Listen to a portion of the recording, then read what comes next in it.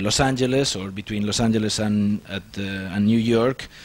He's been teaching, and he's still teaching at Columbia University, amongst many other places, and lecturing all over the place. He's been also involved in a number of publications, and now, and that's maybe the most interesting thing, given the fact that he's a young architect, is making a very large building in New Jersey that I hope he will show us today.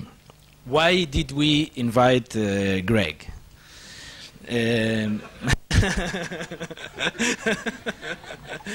Well, we invited him first because he's an architect of the same generation we are, with whom we share, first of all, a very large series of coincidences, almost physical coincidences. We basically meet each other every 2 months, and we speak for half an hour, so we thought it was a good idea maybe to have him for a bit longer. But we not only share this series of physical coincidences, we think we share also a number of interest or more ideological coincidences that have to do with some form of interest in the operative, in the technical, in the use of computer technology as a way of producing architecture, and we thought it was a good idea to bring him here and to let him show us how he does approach these issues. On the second point, we invited him because we think that he is a very serious architect. And there are amongst the young architects a lot of people who are very trendy, very fashionable, but we think that Greg is not only fashionable but also incredibly rigorous, incredibly serious. He has a fantastic theoretical knowledge and an incredible intellectual rigor. But what is even more interesting than his intellectual rigor is that he has an incredible technical rigor in everything he does, and that we think is something very rare today. And we hope that he will show us also some of these ideas that he is developing now. And finally, we have invited him because we really like what he does, and because we think that in a way that the line or the type of research that he is developing is, as the advertising says, one day all buildings will be made like this. So I'll leave you with Greg.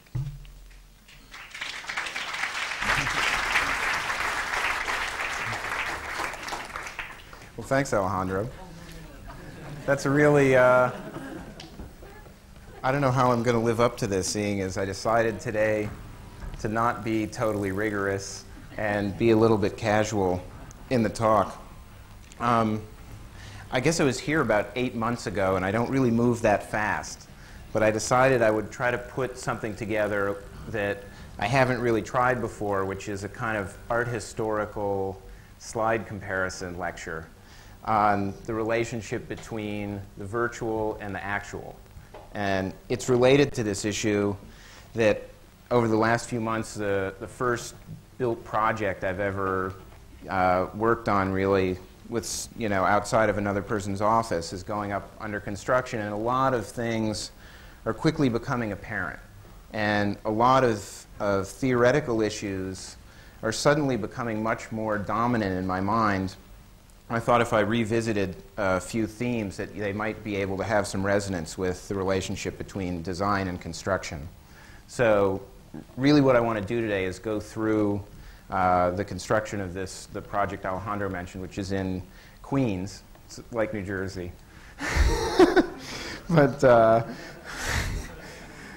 and talk about this relationship between a certain virtual model and a virtual ethics and the concretization and actualization of that. So first of all, I'd want to say that this term virtual gets thrown around a lot. It usually gets thrown around in relationship to computers.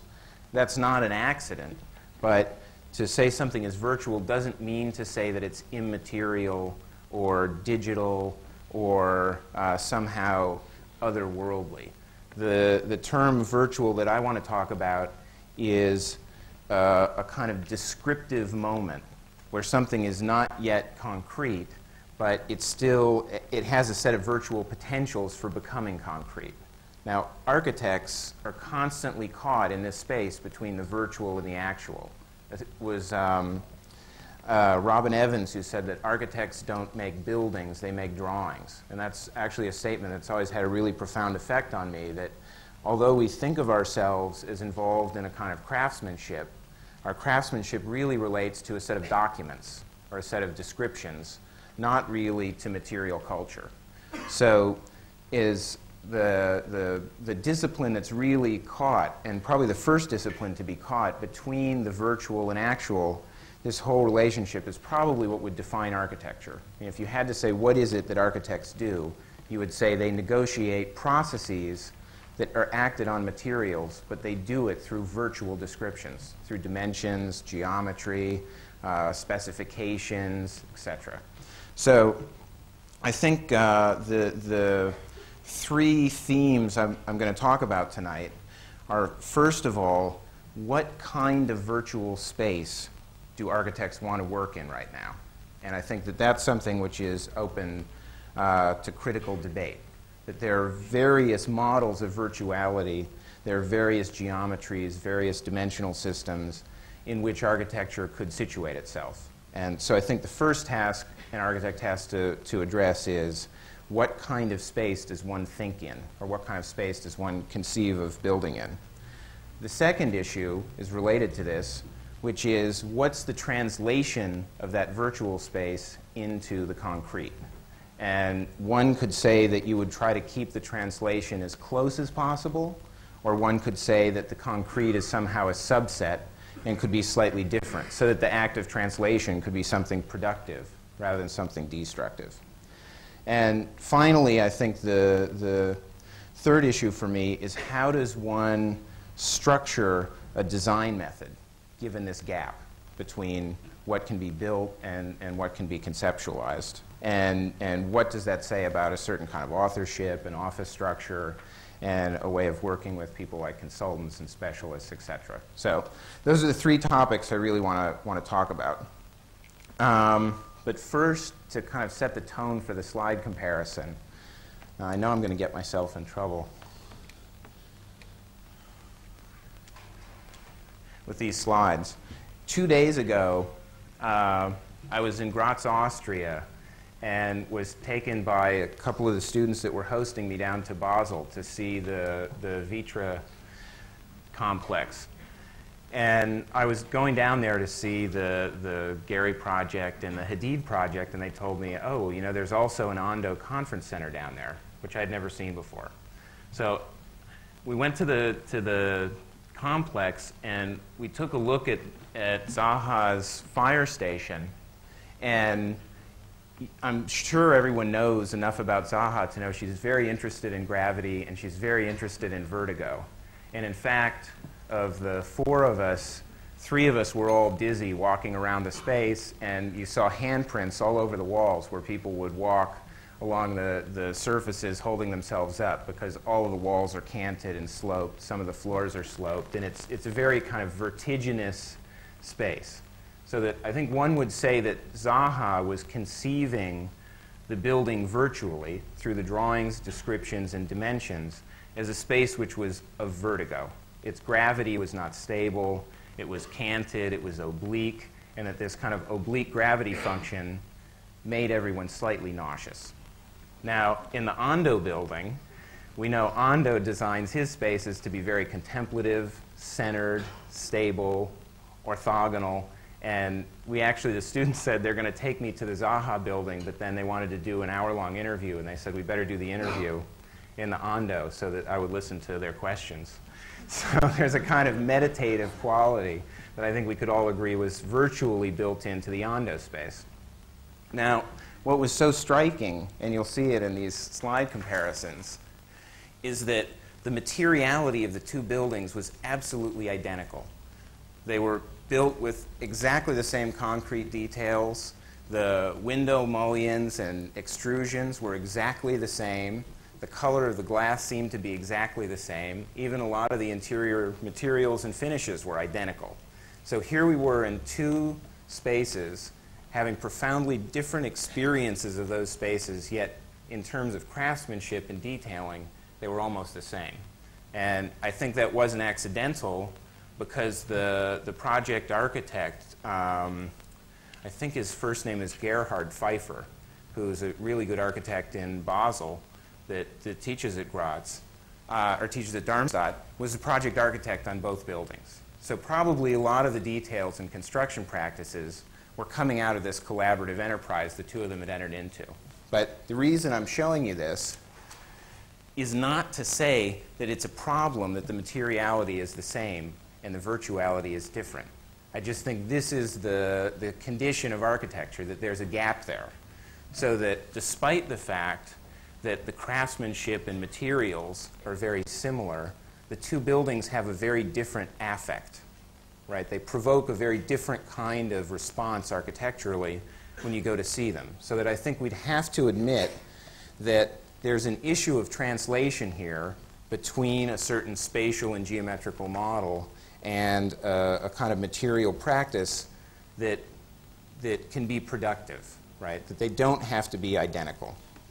And the kinds of terms that would come up would be that Zaha would have a different technique or a different diagram or a different kind of instrumentalization to think through space, so that her virtual model is very different, despite the fact that in the case of these two buildings, the kind of craftsmanship and materiality is the same. Okay. Now, I kind of hate to show that. This is probably the third time I've thrown these slides up at the AA in the last 4 years. But I really believe in beating a dead horse. So the model of virtuality that I want to describe, so in this kind of three-step talk, I first want to talk about a choice of virtual space that one conceptualizes architecture in. The kind of virtuality I'm interested in would be a virtuality of difference, or a virtuality of differentials.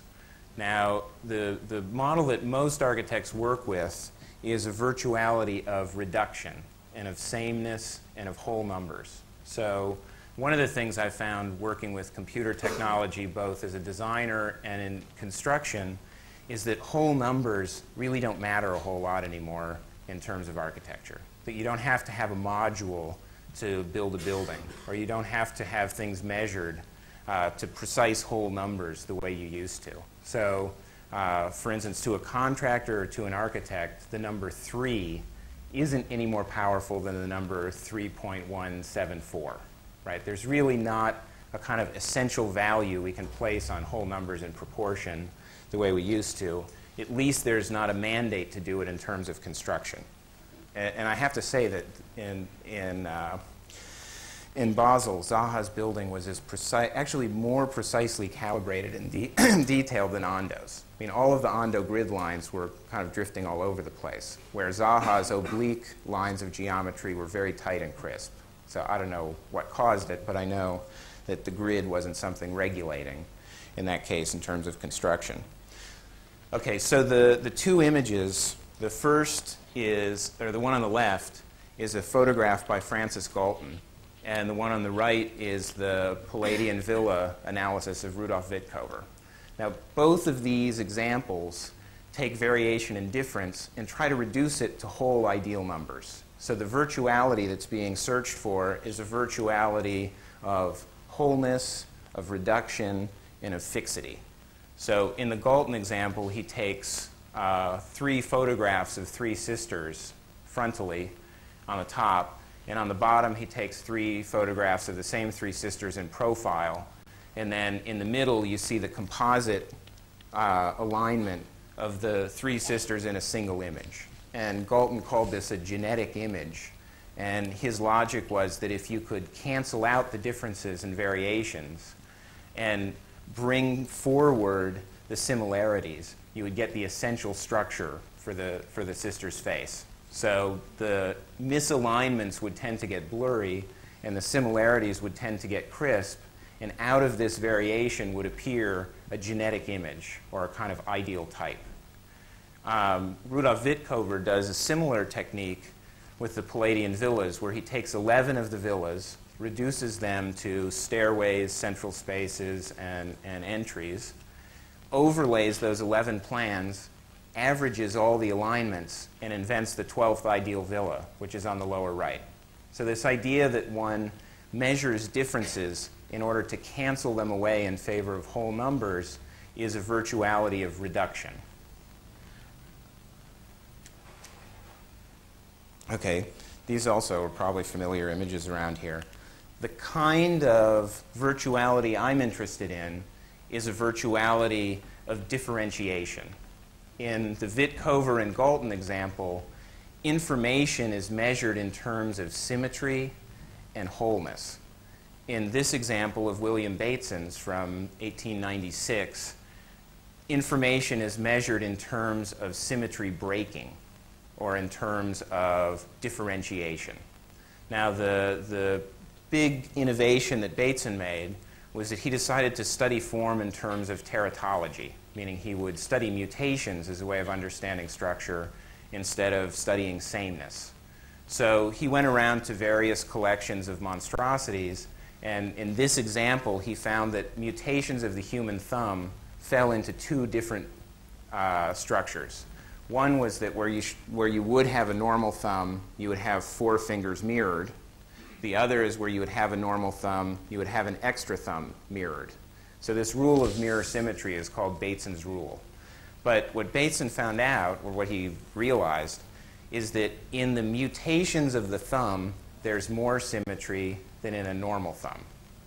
So if one thinks of symmetry as order, then you would have to make the assumption that the mutations are more orderly than the norm. And Bateson wasn't willing to accept that. So instead, Bateson started to think that the information coding for a thumb was somehow lost, and given the loss of information, the body defaulted to simple symmetry. So that instead of thinking of symmetry in terms of order, Bateson proposed that symmetry was a default condition, which was the absence of order. So that information is, and this is his son, Gregory Bateson, said information is the difference that makes a difference.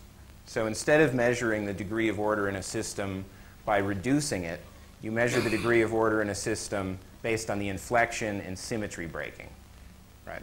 So this kind of a model, a virtual model of structure, looks towards differentiation, unfolding of difference as a way of understanding order, rather than the kind of iterative reduction of difference towards an ideal. And that's the kind of virtual space I'm interested in. I have 3 examples that are, I found it's useful to have non-computerized examples of this kind of thinking. So this is a kind of proto-computational logic of difference.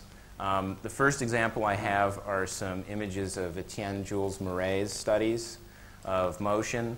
The other are some studies of Hans Jenny. And the third are some Gaudí images of calculating volts. So the first example, which is Mouret, is a study of difference in terms of curvature. And now I'll explain this a little bit later, but I would propose that after the invention of calculus by Newton and Leibniz, everything is curves. Even a straight line is a curve. It's just a curve that hasn't been inflected. And I'll explain that in a minute. But within the logic of calculus is a subset of Cartesian measurement, but it's a subset within a larger system of curvature. So that the way one would measure order in terms of Murray's studies is in terms of the inflection of a curve. So rather than studying a reduction to points, lines, and planes, Murray decided to study the nature of curves as a way of understanding order. And what it let Murray see was he made visible the kind of fluid flows of the body, and it also let him measure time-based techniques. Now in Vitkover and Galton, there's a reduction of time and a reduction of difference. Now last time I was here I talked a little bit about the notion of the animate, but one of the principles of this kind of virtuality is that you can measure force and time in a way that you can't in terms of reduction.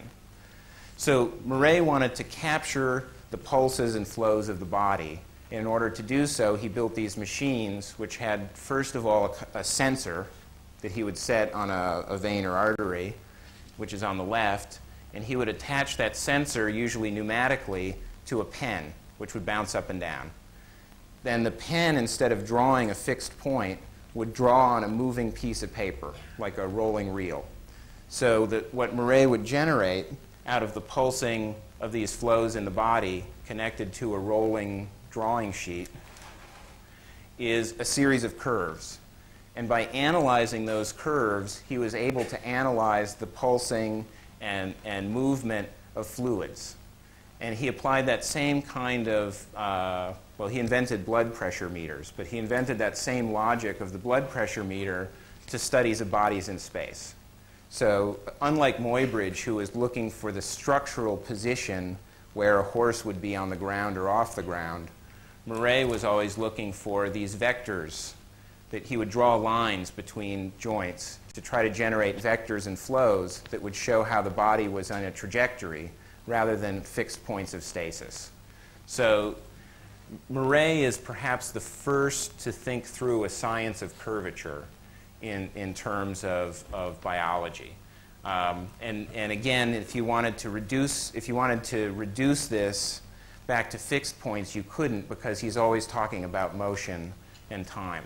The only way you could describe it is with the mathematics of motion and time, which would be calculus, which, again, maybe I'll talk about in a minute. The second example of looking for differentiation as a method of structure are the studies of Hans Jenny. He invented this term cymatics. And cymatics was vibration study, or harmonic vibrational studies. And Hans Jenny is a little bit obscure, but he was doing this work in the late 50s and 60s, all the way up until the early 70s, when he died.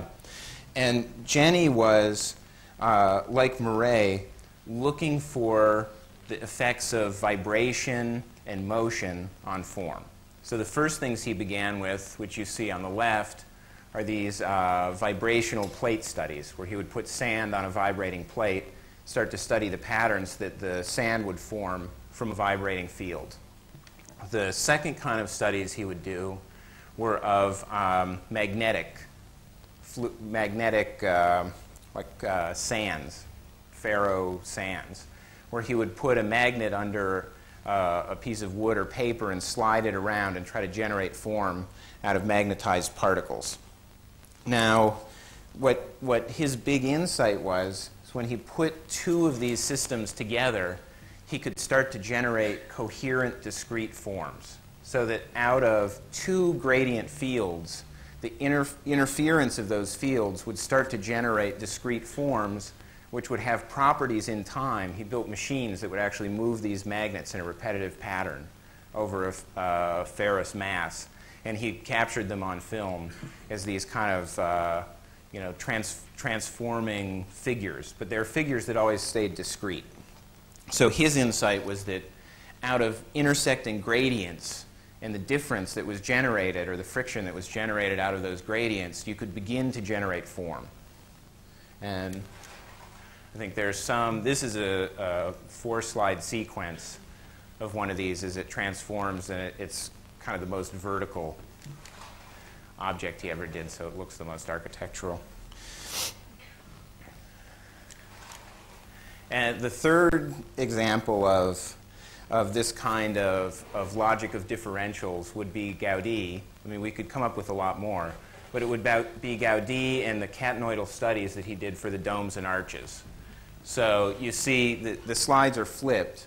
So on the left-hand side is what the model actually looks like hanging. On the right is what it looks like when you flip the photograph upside down and look at it like it's Sagrada Familia.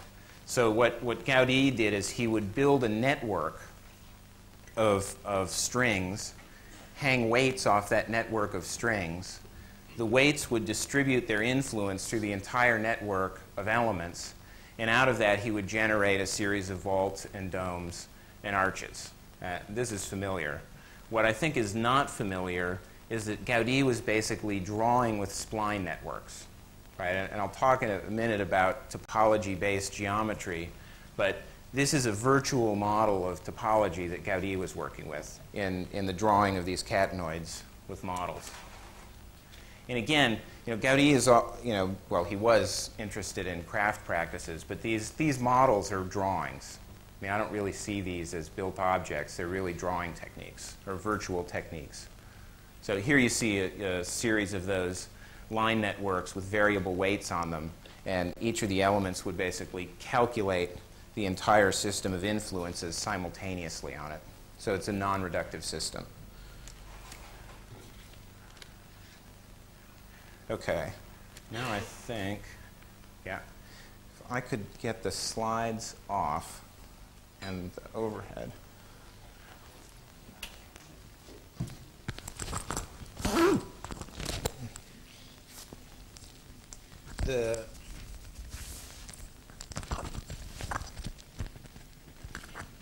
What I'd like to quickly do is just a kind of remedial lesson in splines or curves, just to give you some of the principles.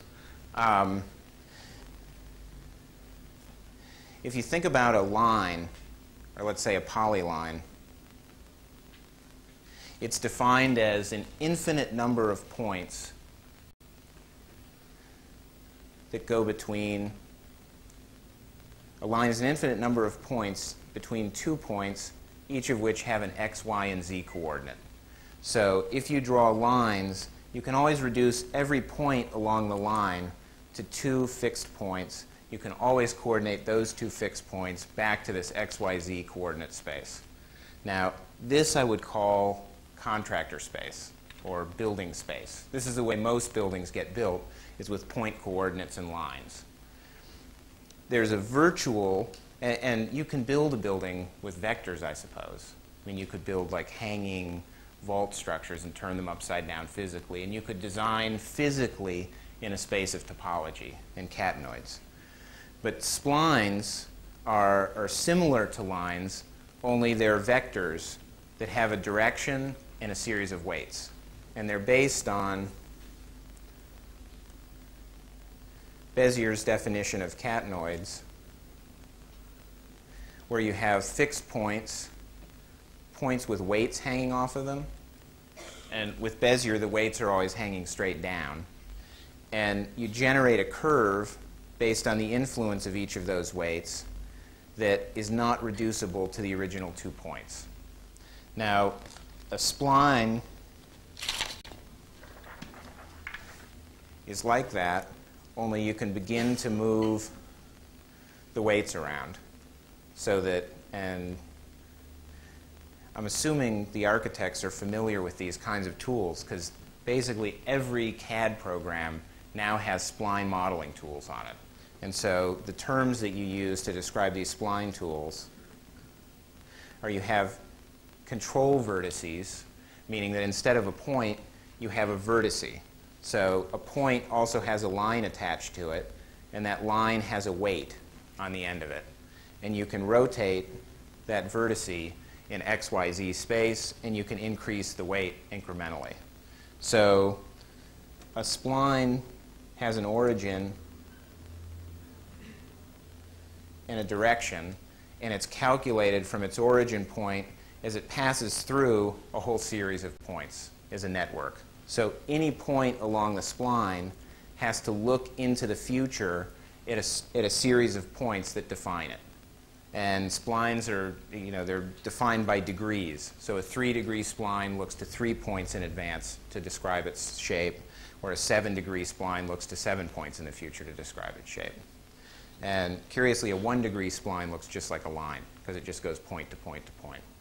So the interesting thing about a spline is that it is internally multiple, meaning that every point along its length is defined as a multiplicity of points in the future. So unlike a line where every point can be reduced back to a zero sum, a spline has to be calculated with calculus. So each one of these things is a differential equation, and every point along the spline has to look to these differentials in the future to define its curve. Now, the example I use of this kind of calculus logic is of playing frisbee with a dog. Right? It's calculus in action, which is if you throw a frisbee to it and you want a dog to chase it, the dog is going to have to calculate, and Charles, I remember you reminded me I forgot gravity last time, that you throw the frisbee and the spin that you release it with is one differential. It's moving in space that has gravity because of its attraction to the Earth. That's another differential. You would assume there's some kind of wind blowing it, which is a third differential. Out of those 3 differentials, the frisbee is going to make a curve. Now, when a dog chases the frisbee, at first, a dog that doesn't know how to chase frisbees, it'll usually run right under the frisbee, and it'll never catch it because it won't be able to intercept it. But after a dog chases a frisbee enough times, it'll start to make a cutoff path and calculate another curve based on the curve of all those factors. So the way you would calculate a system like that wouldn't be to reduce it back to any one variable, like when you throw it or what the wind is. It's a dynamic system that you have to look at all the variables in relation to calculate the curve. Right? So that's a logic of curvature. Right? The dog isn't just making shapes, it's calculating. Right? It's doing differential calculus. So that's the same. Well, it's intuitive about differential calculus, which is something I'm aspiring to be. So the one thing that's specific about a spline is it's internally multiple, and because it's internally multiple, a change in one element, like let's say that element, will cause the entire system to be recalculated. So a change in any of the components of the network will change the overall picture of the system.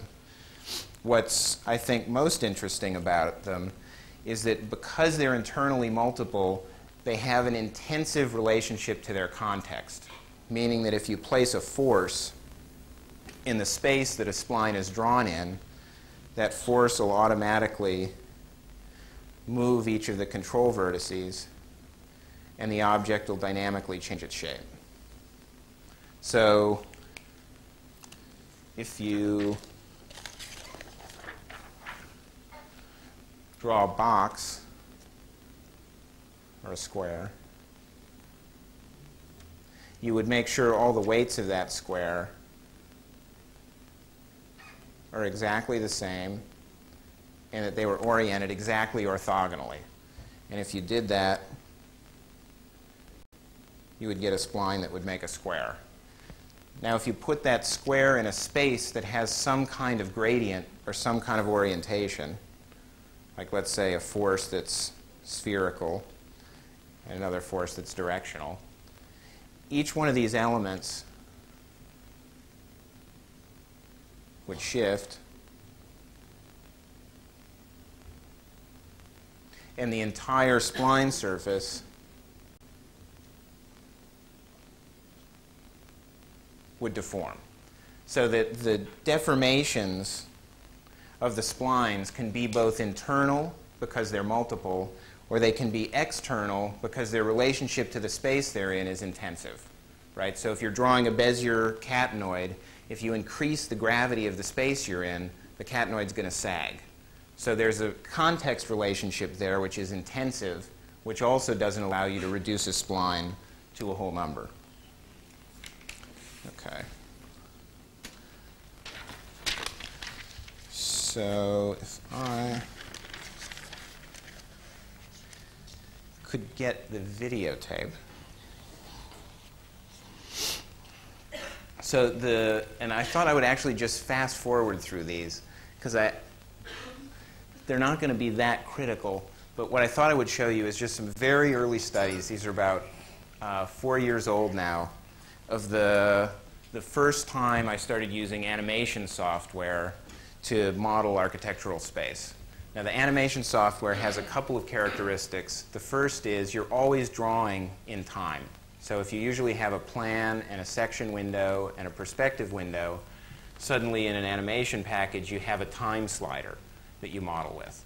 So the first issue is you have to think through this idea of motion and time.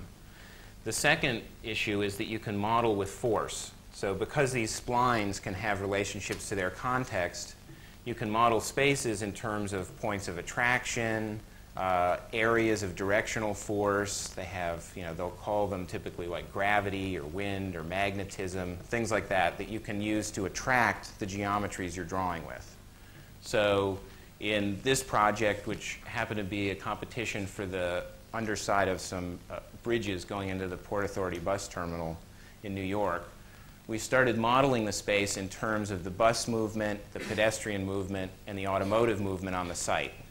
And when you draw with forces, there's nothing really to look at because they don't really have a shape. They're gradients. They're like temperature studies. So you have to put some kind of geometry or material into those gradients to visualize what shape they have. So it's like the Hans Jenny example of a vibrating plate, which you don't see the patterns of vibration until you put the sand on it and it begins to generate pattern.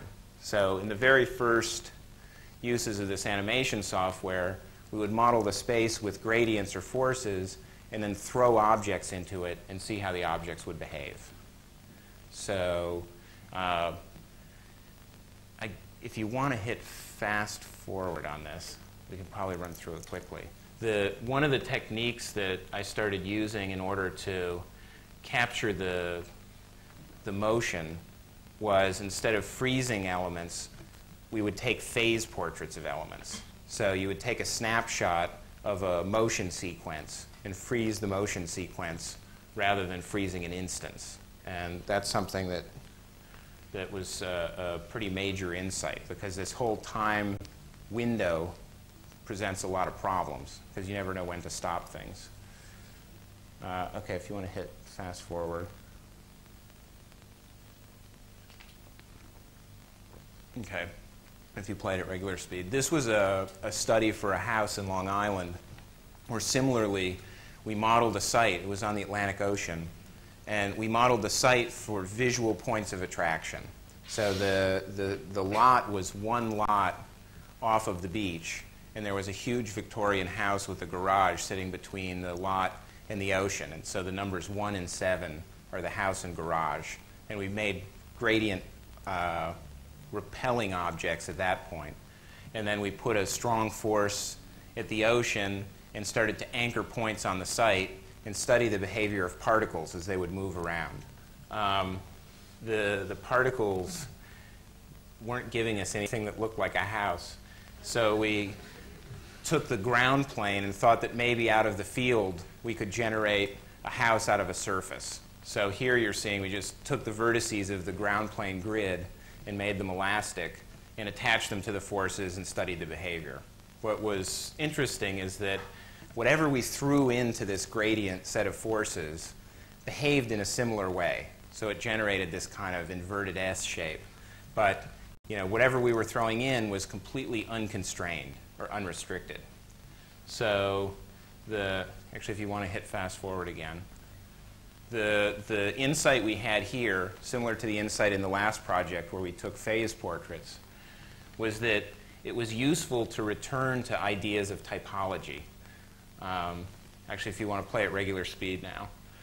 So instead of trying to generate a form out of a field like Hans Jenny did, we started to introduce internally constrained typologies into a charged gradient space. So like those spline networks that have their own relationships internally that then get externally inflected, we started to build objects which had some internal constraints.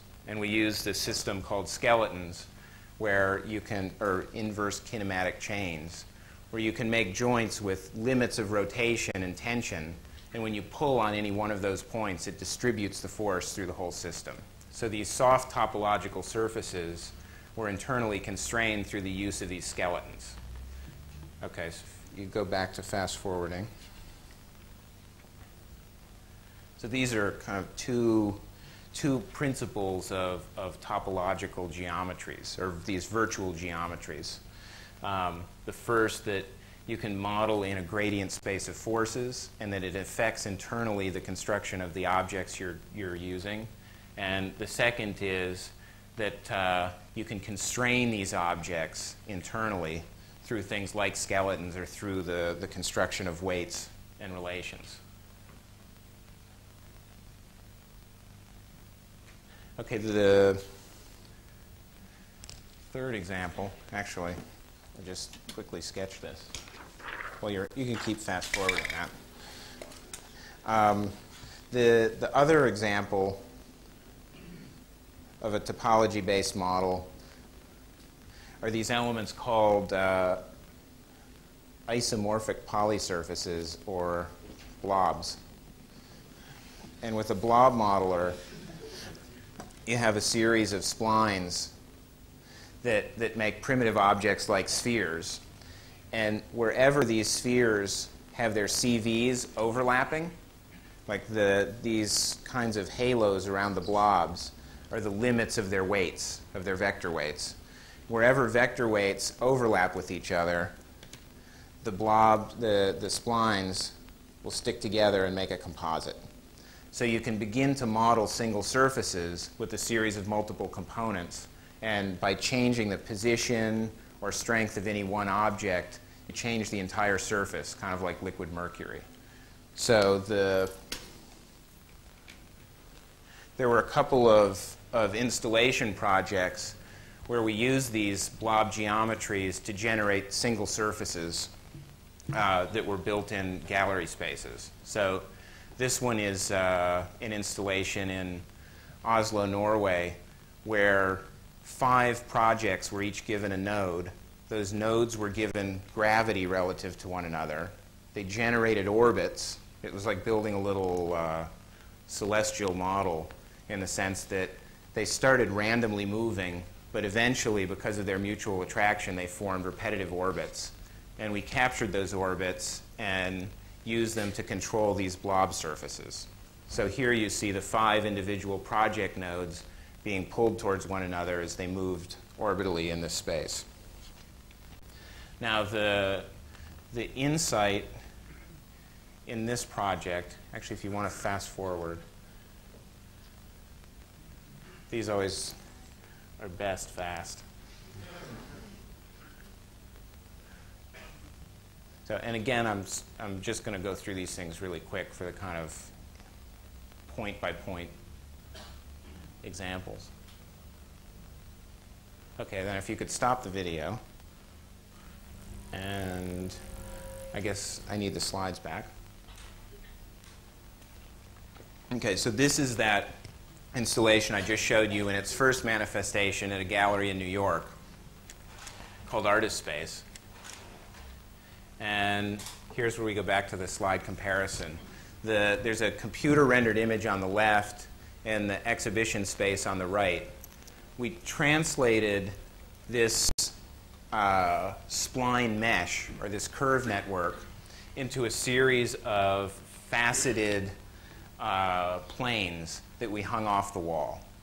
And the faceted planes allowed us a certain expediency in construction, but it also panelized the system in such a way that it added a second level of structure and organization to the exhibition space. So you can see in this example where a set of topological vectors were dropped into the Cartesian space of XYZ coordinate planes, and those XYZ coordinate planes acted like a scaffold to then support a continuous surface that was wrapped around the space again.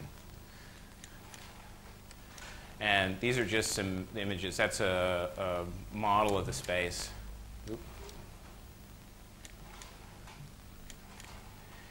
These are views of the installation on the right.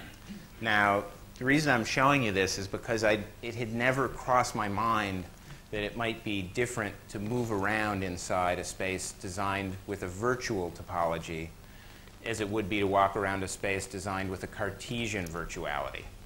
And what I found at this opening is that people kept walking in circles around and around and around and complaining they didn't understand the exhibition space and wanting to know where they were supposed to stand. And we had videotapes there to show them how it was constructed, but they were frustrated by the fact that they didn't know what the structure was. When the project went to Oslo, Norway, we used the same diagram, which generated a very different surface because it was hanging in space a story above the gallery level. So at this opening, it was worse, where people were all looking up saying, where's the center? I know that this is a dome. There's got to be a center someplace, and I don't understand how this design was generated. And I kept pointing people to the videotapes and explaining that it was designed with motion, but they kept saying they wanted to stand still to understand it. And that's when I realized that there was a kind of gestalt to using a virtual motion technique which built motion into the forms themselves. And I think a precedent for that would be the Virilio and Perrault text on the oblique, where they argue that a floor that is flat is unoriented because you can move in any direction with equal resistance. But the minute you slope a floor, gravity becomes a motor which directs you so that you tend to go down. So by simply orienting a surface, you build motion into the surface, but the surface doesn't literally have to move. So this idea of not to be too much like Colin Rowe, but a virtual and literal movement would be something that one would have to be aware of. That because you're using animation software, it doesn't mean your buildings literally have to move, but that in the surfaces that are generated, there's a notion of stored motion that gets unfolded when someone moves through the space. It's very similar to, say, Henri Bergson, who at the turn of the century made the argument that energy and matter were no longer separable entities, that matter had to be understood in relation to its history and formation, so that if you take a rock, the shape of the rock and the form of the rock stores the history in the material, so that the pressure, the orientation, the history is what shapes the rock along with its mineral components, so that you look at force and motion and time as something that gets stored in material as a kind of energy that can get unlocked. And I think it's a very similar proposal when you design with motion. You store the motion in the surfaces. You store it as inflections. And if you remember back to those Etienne Jules Murray slides, that's exactly what he was doing. He was taking force and motion and storing it in curves. And he could understand and read that force and motion by the inflections in a curve. It's also a very Gothic idea, like the Gaudí example, where you store gravity in an arch.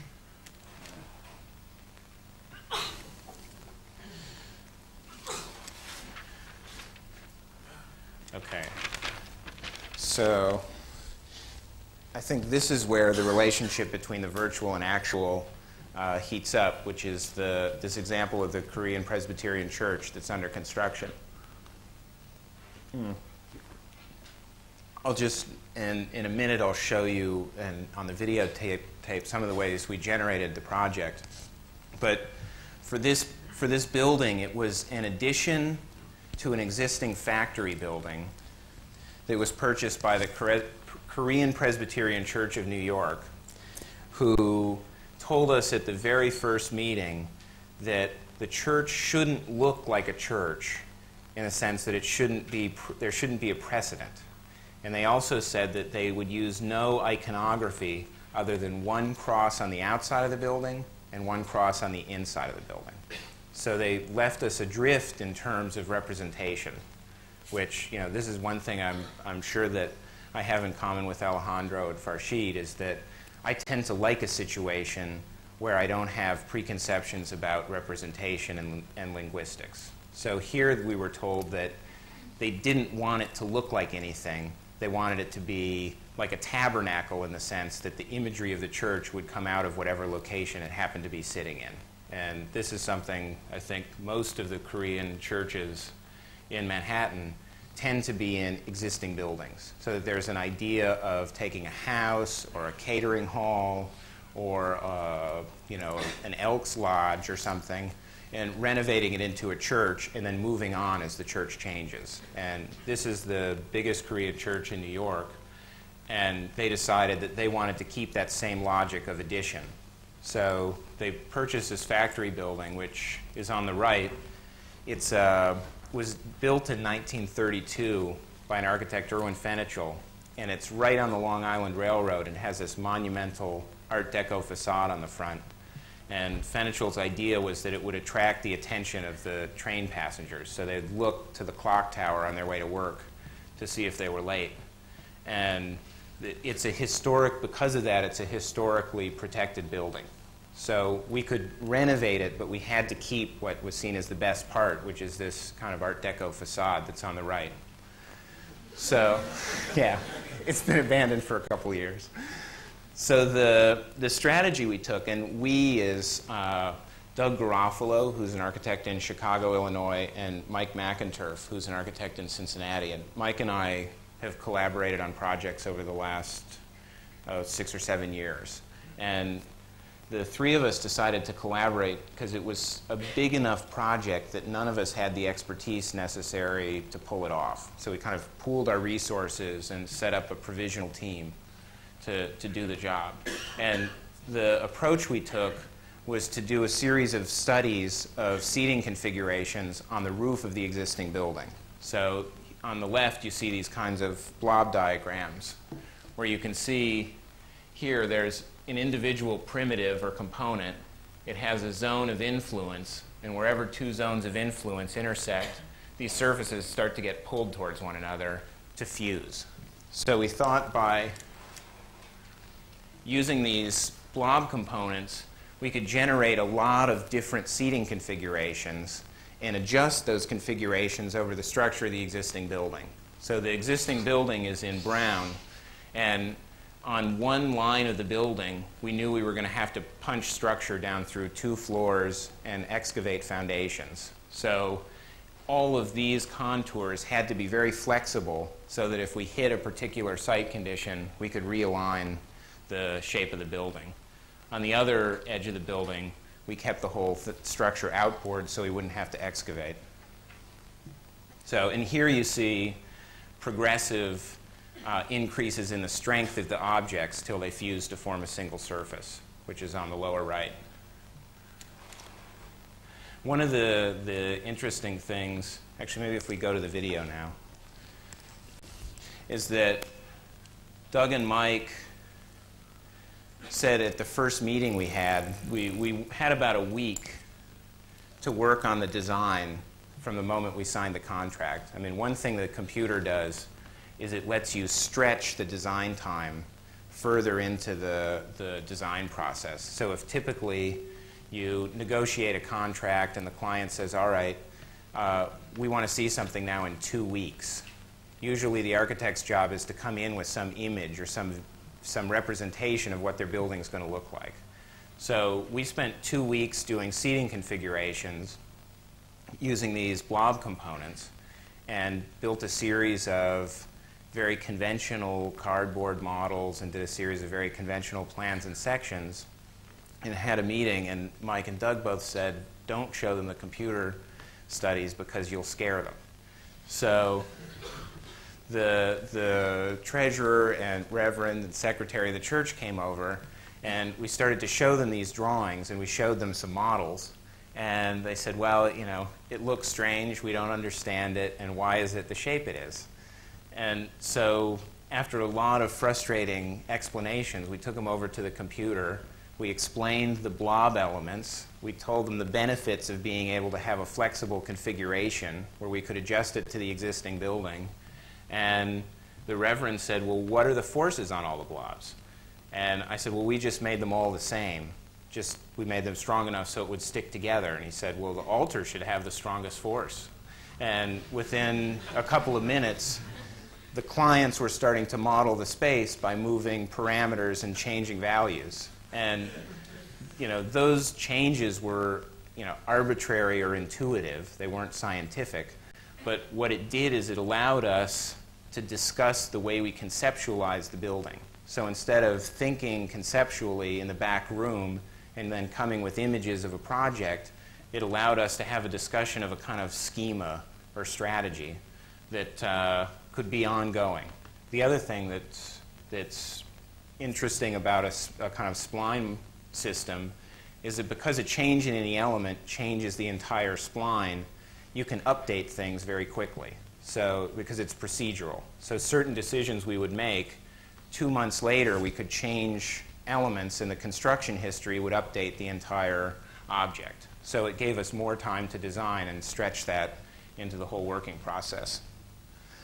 So the images that have been playing on the videotape are a series of transformations of this sanctuary space, which was modeled with spline networks, into a system of trusses with vertical columns and into a series of panels that would hang off of those trusses and columns.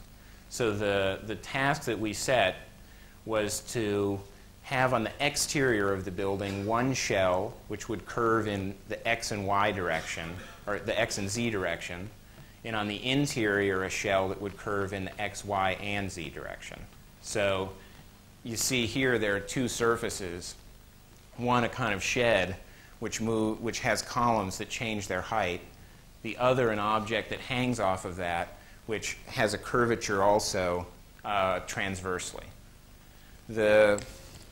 And I'll talk a little bit about the geometric transformations of that when I go to the slides.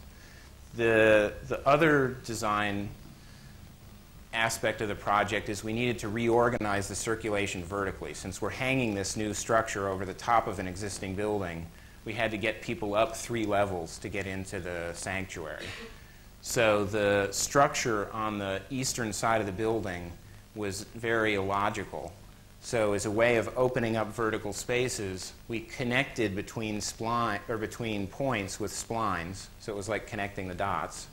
And then we swept tubes along those splines and just chewed out areas of the building based on those column bays. So we could cut these curved swaths through the existing building and know that we wouldn't have to restructure it because we were always aligned on column grids. So we generated a kind of curvilinear cut out of a series of segmental column grids. And then this is just showing the systems of the building.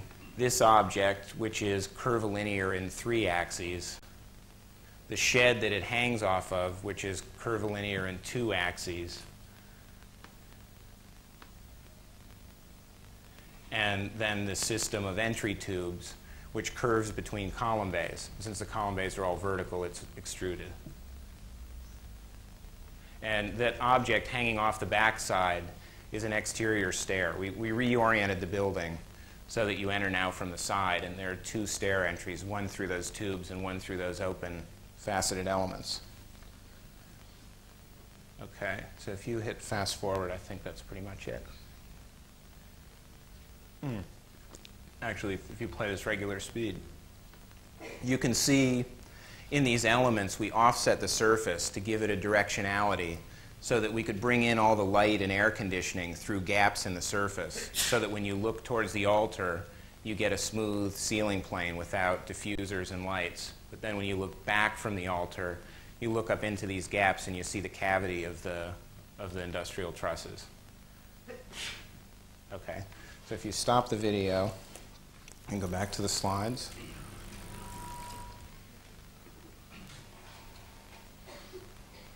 So the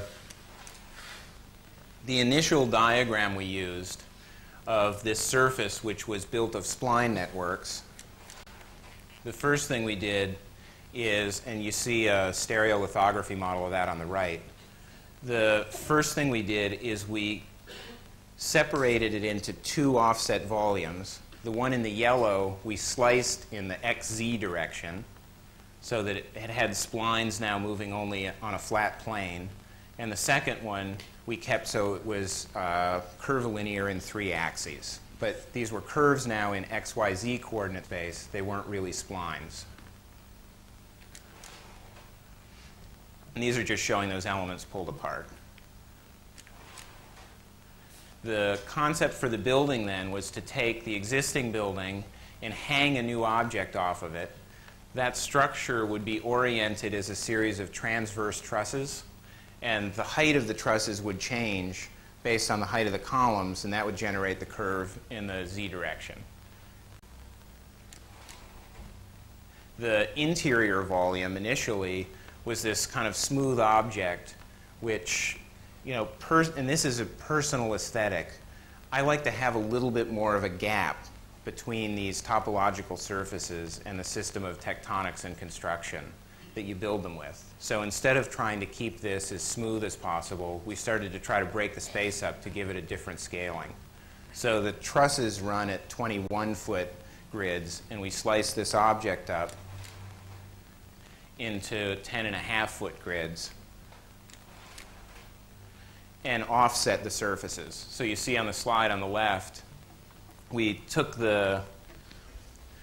these plates and we put a constant 2-foot dimension opening between each one, and that lets us always bring light and air in between the elements, and it also subdivides the space and gives it a scale.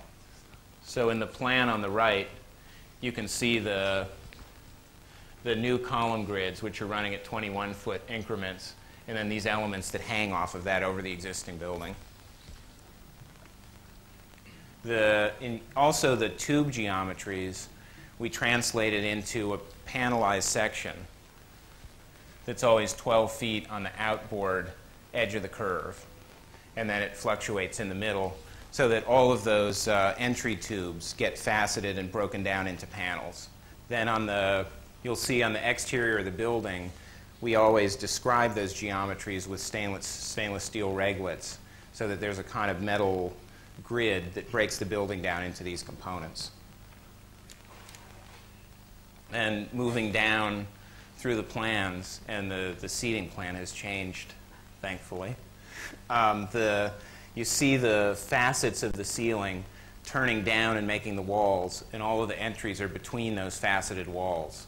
There's a lobby to the south, and that entry tube comes up from a stair and lands, which is on the lower left. And then you see on the upper left the exterior stair that comes from the parking lot.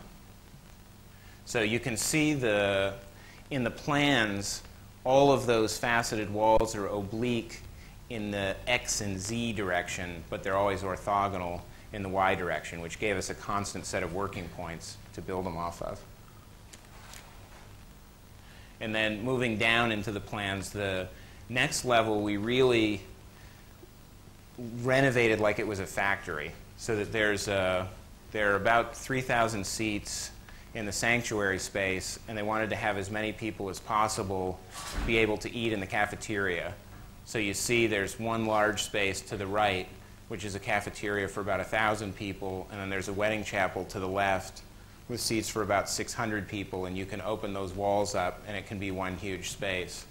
And then the kind of bump out of the existing building on the upper right is a kitchen. Then the only architectural definition of that space is in the ceiling, where the faceted objects from that hanging piece articulate themselves in the ceiling and set up a lighting grid. And then it's not really the basement, but it's a half level below grade. There are 70 classrooms, a fellowship hall, a library, a daycare center, and offices, which really get used on Sundays only.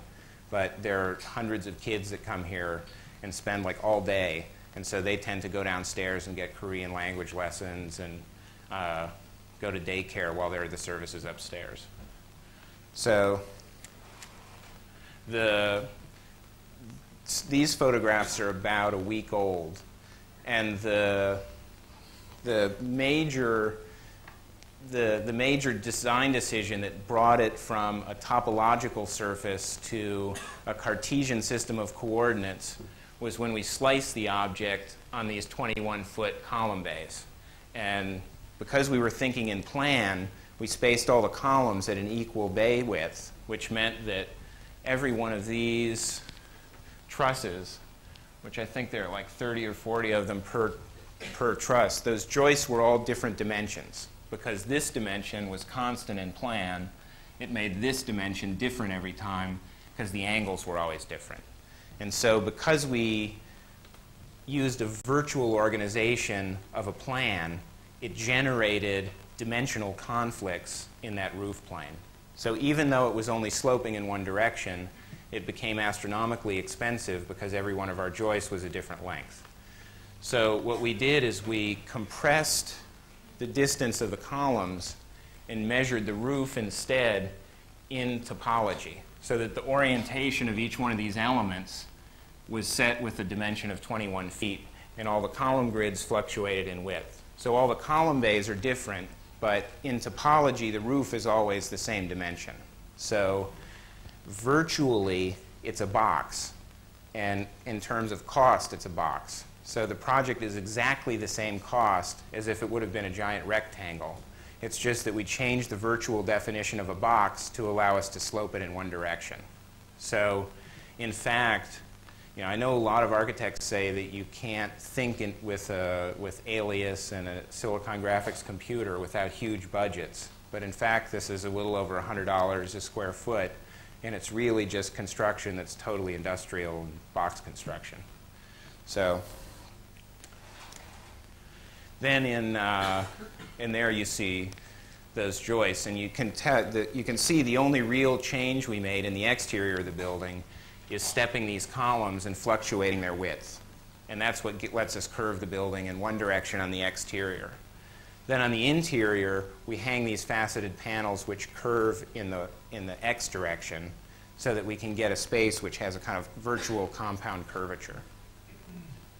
And here you see these regulated bands that break the tubes down into a module, a variable module, and these stainless steel gutters that panelize this roof construction, also that break it down into a rhythm. So, and then this is the existing facade facing the Long Island Railroad, and you can see how the tower, what's the elevator tower, but what gets the cross on the left, is built now in concrete. And so that's the beginning of one of those entry tubes that cuts into the existing building. So this whole, and here this is the view from the Long Island Railroad going into Manhattan.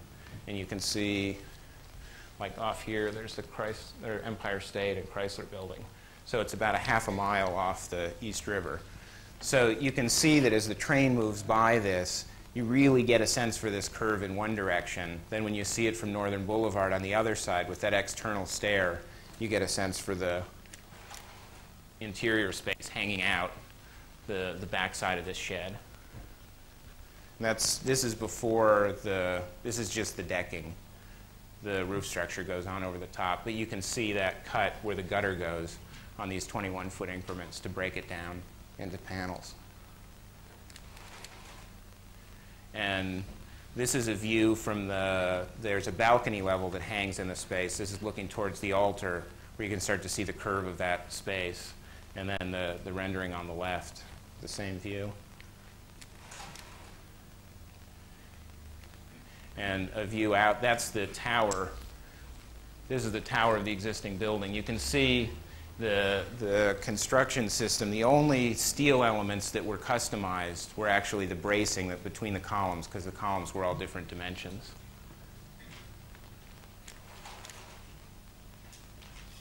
So in retrospect, I think the issue of the difference between a virtual space and a construction space for us was a difference that actually produced a lot of design. So that instead of trying to build a kind of uniform, continuous surface, which was smooth, the allowance for the fact that a topological vector network would drop into Cartesian space of coordinates produced a lot of friction in the project. And that friction allowed us to start to think about a certain repetition of elements, a certain scale of modules, and a certain kind of rhythm of components that we wouldn't have been able to think of otherwise. So that all of the gridding and all of the modularity of the project is flexible dimensionally, and the rhythms they all set up are based on these vectors.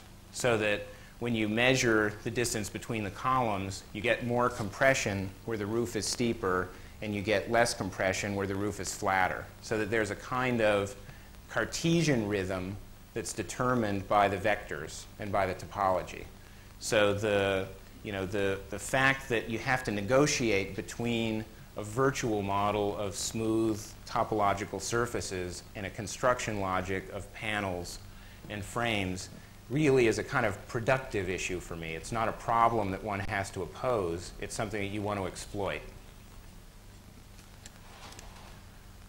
And this, I think, is the last view. This is now looking out. This three-story entry tube right here is getting set up right at this point. And here you can see where they chopped away the backside of the building so that that entry will be cutting right out to the side. Okay, thanks.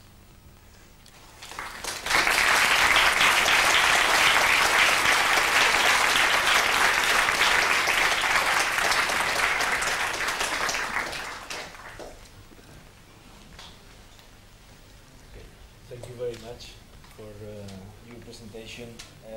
Now we are going to have some questions, if you don't mind. Yeah. And I'm going to open fire. Yeah, I knew you would. We are inviting you. There are two things that I would like to point at. The first one is when you say architects work fundamentally in the realm of the virtual, because their work is about description rather than actualization. Mm-hmm. And yet I would say that what maybe is more interesting about your work is that, because I don't quite like description as because it is in some ways a very open characterization. So in fact what I am more interested about what you are doing is that the description that you make is in itself a construction. Mm-hmm. And in that sense I would still like to say that architecture is about construction, whether that construction is real or in your case is applied to this production of a virtual model for reality. That was one point. Maybe you can expand on this later on, because I have another comment, which is regarding the point you make about not being reductive. And I mean, we have had to some extent this discussion before. But I would like to say that even these incredibly complex forms that you are able to generate with the computers are very simple if you compare with the amount of factors that operate in any given situation. And in that sense, I would like to somehow put forward a kind of polemical proposal that reduction is to some extent necessary. That it is true, we cannot perhaps reduce the way we operate to whole numbers or to certain techniques, axes, etc., etc., that once were useful for us to produce architecture, but in some ways what you are interested in, and perhaps with what we are also interested in, is in opening the amount of or the complexity of the factors that enter into the formalization of the problem, but that will always remain a certain reduction of the complexity of factors that influence the design of a building. Yeah. So. No, I think, I mean, you're tempering the talk, which I think is right. I mean, the relationship between the virtual and the constructed, or the actual, I think is the place where architects are. It's not that architects, and you're right, the Robin Evans comment puts architecture in the virtual position. And I would say that architects would be in the middle. You're in a translating position. So the role of the architect, and that's, that's the answer to the second part of your question, which is, yes, we do have to reduce the complexities of a situation in order to give it form, let's say, or to give it shape. And the way we do that is by applying a certain virtual set of relationships to a set of construction practices and negotiating that gap. So I think instead of trying to make architects purely virtual and say that architects just manage information would be wrong, and to say that architecture is purely a craft profession, I think would be wrong. I think instead you would want to say that we're caught in the middle where we translate.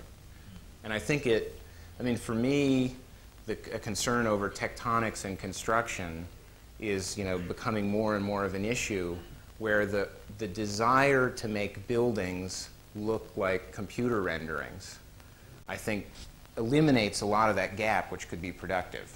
So instead of trying to build things as smooth and monolithic as possible, I think it's interesting to say that construction and virtual concepts are not the same, and that difference produces a lot of architecture. I mean, that's the thing we found. This is actually a kind of retroactive observation, because we at one point were trying to keep the shapes as smooth as possible, and we just decided that instead of trying to compromise it, we would exploit the difference between the diagrams and the building. But I mean, we found it produces more architecture in detail by allowing that difference rather than trying to subjugate everything to a single surface. So more and more, I'm suspicious when I see a totally smooth single surface, object, and because there's so much more you can do when you drop that into the space of construction. It generates its own tectonics, and it generates a lot of problems that need to be resolved, and you can actually exploit them. Okay. Charles. Microphone. Here. Maybe I'll get the last word this way. Greg, when you talk, it's very interesting to hear all these concepts, and of course one is seduced by them and agrees with you. But when I look at the result, I have to think that it relates to two buildings which are also somewhat near the same paradigm. And they raise issues of what is self-organizing criticality. You're looking at a model in which you inflect any part of it and it inflects some other part, and that's because it's so tightly pulled together. Whereas we know in a lot of historic buildings they need to be discontinuous and dissectable. So you seem to have in your modeling and in your whole theory a sort of kind of connectedness a priori, which I just wonder about. But what I think what I'd like to do is critique your building from the point of view of two really interesting buildings, which I feel also fail in some sense in terms of an absolute sense, in the sense that great architecture really has to do with the relation between the detail and the idea.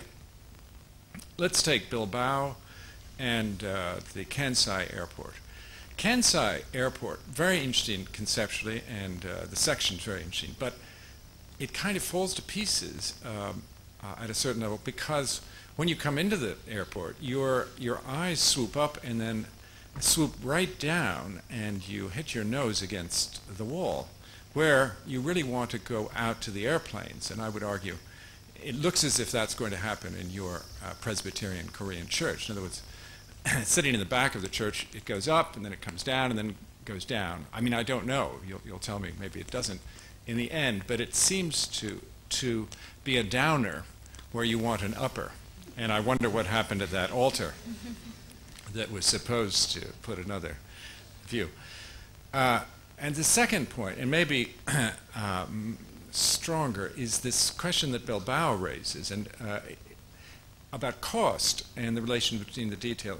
I talked at length to the people who built it, and they said that they really had to have, although the structure varies and everything varies, what had to be the same was the unit, the skin, the titanium rectangle. And that, I think, is a great mistake. But they claimed that the building was only 5 to 10% more expensive than if it had all been squares. All right? So it brought out your point that we can now do it almost as cheaply, anything we want. But what they couldn't do is to have an interesting skin. So the building actually looks like it's got stuck-on brick, in a sense. And in that sense, I think it's a failure. It's a great piece of architecture because details don't relate to the section plan and basic idea. And I wonder, I mean, maybe you would agree with that about Bilbao, and then maybe you would agree with about your own building, that it's on the way to a paradigm that we aren't quite able to do. So those are two questions, one about the section, one about the detail. Well, there's definitely a shed quality to the church in the sense that the interior has a higher degree of articulation. I mean, jokingly, I call it's a higher resolution output. You know, if you have if you render something topological, it renders it into little bits. And the quality of the curves and the pixelation is based on the resolution of the output. So the interior is a higher resolution space because the linear components tend to be, you know, magnitudes of like a foot to 4 or 5 feet, where the exterior resolution is 21 feet in plane in the roof, and then it varies in the wall. But I mean, we intentionally use sheet materials so that we wouldn't have that panelization problem of the variability. So, but you're right. I mean, it's different than Bilbao in the sense that Bilbao is it's a poché building. There's an interior surface and an exterior surface, and that's it. Whereas in the church, we consciously broke it into 2 spaces so that there's an interior object and then a gap and then an exterior object. And the shed is much simpler than the interior. But, I mean, you're right. This whole issue of to what degree do you strive for synthetic relationships of panel to frame, and to what degree do you break a panel off and let it hang free? I mean, that's basically how we generated the interior. Is those panels are free panels, and the exterior, they're in plane. What about the section looking down? Yeah, no, but we needed to cap it. I mean, we did, you know, it looks away from Manhattan, so it looks at the side of a water processing plant, and it's an opaque end. It's glass at the back side and opaque at the altar side. But if you look in the altar, that comes to a little bit of a point. But yeah, I mean, the issue of cost, though, it's a super cheap building. I mean, the thing we're doing in Austria is like literally 10 times the budget, and the panels get like, you know, to 1/10 of the size. But in a way, I'm realizing when we detail that project, we're going to detail it more towards panels and less towards these smooth surfaces, just because it seems unarticulated when you try to make it smooth. Yes. Sure. Uh-oh, you didn't like that first slide comparison.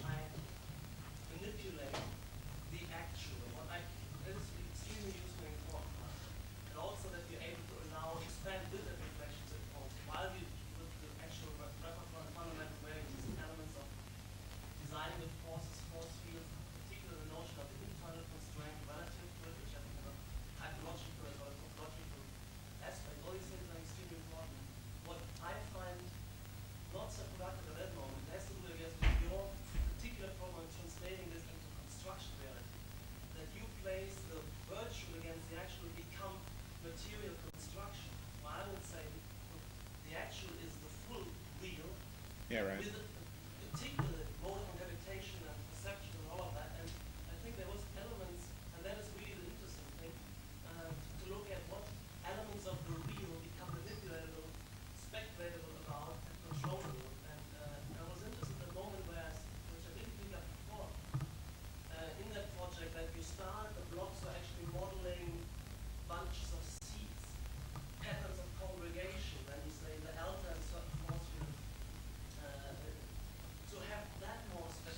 Yeah. As an example, I find more, let's say, profound, as it were, as the question is often by you at the moment, how does it translate into kind of modular order, which is interesting itself, but in particular with the initial freedom from being stifled by what the drawings which describe the building process is, which seems the architect naturally have it, and the constraints that would have on their thinking category. Yeah. To cut that, uncouple that, is extremely important, and then the translation might again become difficult, more postponed.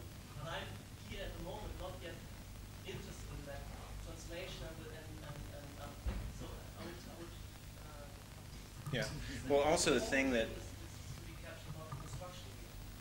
I mean, we were lucky in this project that we had the mandate not to make it representational, but I think there's a whole nother discussion that should be happening about the relationship of, you know, how you symbolize something or how you monumentalize something, or what, you know, the image of the architecture is when you loosen up this gap a little bit, because it let us play with the imagery and a lot of the kind of, you know, the representational valences of things like the elevator tower with the cross. I mean, we could really very fluidly compose those things and start to balance the kind of representational aspects of it in a way that we couldn't have done if we said that the building had to look like the first diagram.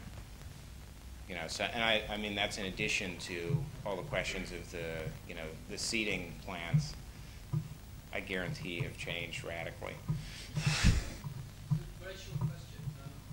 If your state's interest in the dynamic context and those particular shows, were you able to model, for example, influences which are sort of truly dynamic in a sense in real terms that have just been spoken of, like the shift in light, say, from the artificial to the data condition, and particularly the acoustic situation in that enormous, in the main space? Yeah. Were they issues which made a difference on the reflections of the topology that you were dealing with? Well, some did. Not the lighting. We tended to use more conventional techniques. I mean, one thing I found is that to model something dynamically, it takes more design than to not model it dynamically. I mean, in fact, the kind of automation of the design process with the computer introduces a lot more design decisions than less. I mean, typically people would think if you have a kind of a machine making relationships that it would take decisions away from the architect, but in fact it generates a lot more, and it becomes very expensive in terms of time to use forces and dynamics to